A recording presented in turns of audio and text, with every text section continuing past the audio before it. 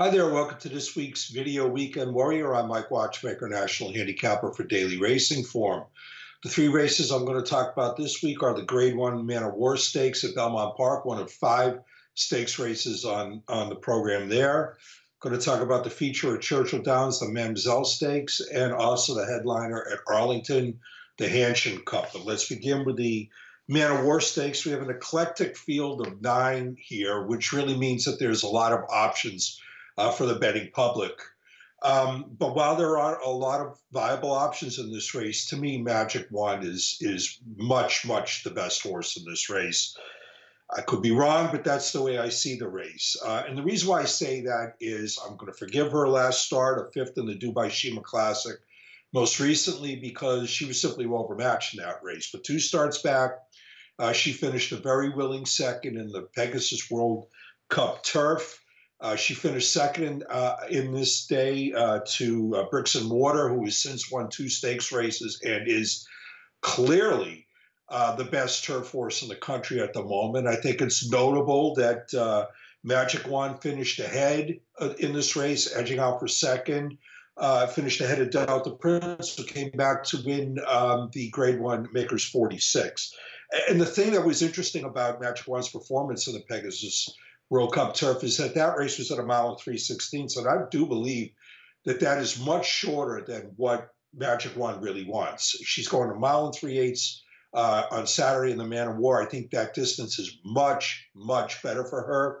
She was narrowly beaten second in 2 Group 1 races last year in France at distances around this. I think the added distance helps her, and I just think she's kept better company and is simply the best horse in this race, but I'm hoping that the price will be palatable. Let's move on to the Mamzelle Stakes, and I have no concern about the price that I'm going with, the price horse I'm going with in this spot, because I do believe Kim K will be a big price in this spot. I do admit that 2 of Wesley Ward's horses in here are going to take a lot of beating.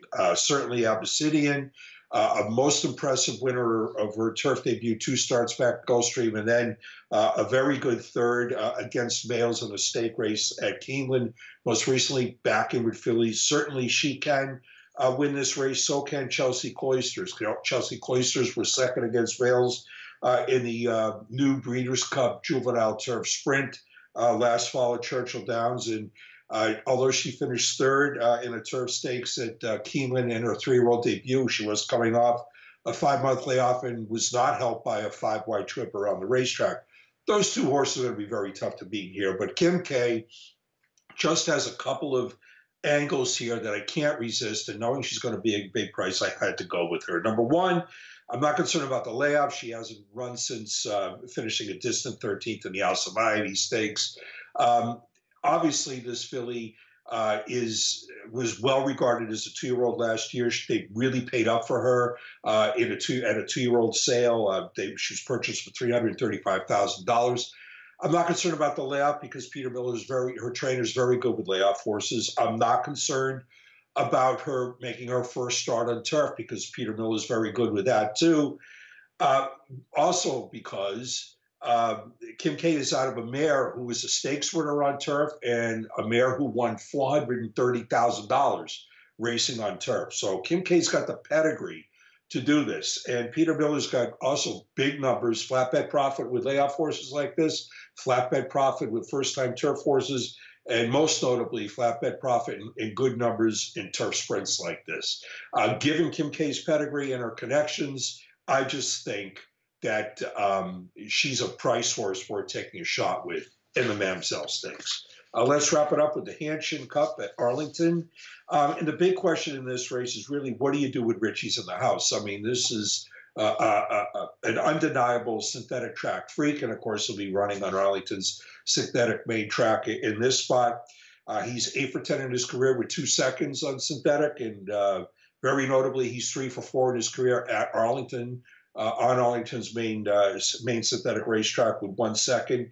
He's very fast early, and he's got buyer figures that are absolutely good enough to win this race. But the thing of it is that this is a 1-mile race, and Richie's in the house is a big question mark going this 1-mile distance. And I also think at some point in this race, He's going to get some pace pressure from Gone Ghost. I want horses that can get the distance and come from off the pace in here. And the two most logical ones are Nonetheless and Lanier. And even though Nonetheless beat Lanier in 2 stakes over the winter on Turfway's synthetic main track, I'm going with Lanier to turn the tables here for a couple of reasons. Number one, when Lanier was caught late by Nonetheless in those 2 stakes races, and what we're looking at, one of them, the Kentucky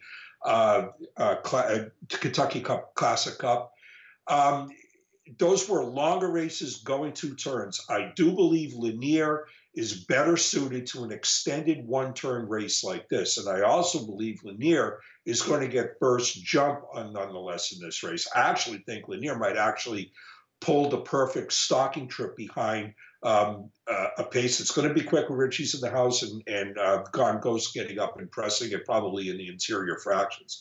So I'm looking for Lanier at the better price to beat Nonetheless and get the money in the Hanshin Cup. That's the way it looks for this week's Video Weekend Warrior. Good luck.